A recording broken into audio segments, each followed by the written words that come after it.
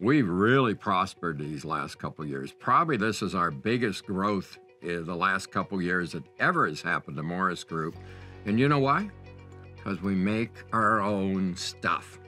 And we've got it in inventory. And if we don't have it in inventory, we can quickly turn it around.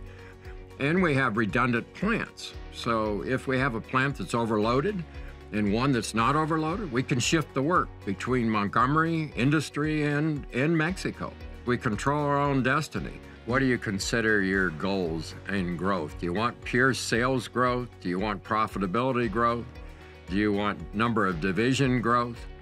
I'd say all the above. But if you do not have profitability, the rest don't mean anything. We have to self-sustain as we produce products. So our core products help support the new innovation of new products. And that process is constantly evolving.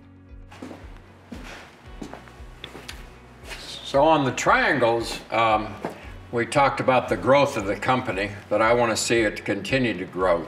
Part of that's succession planning. You have to have succession planning, especially when you're in a private held company. You know, as long as I'm alive, and I think as long as my children are alive, this company will stay private held.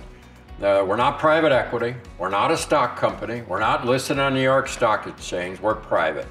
We're entrepreneurial, as I said earlier. We have a lot of spirit. That was ingrained in me with my father there. And obviously, I've got the same spirit, very similar to my dad. And I'm really fortunate to have 3 of my 5 children in the business with me.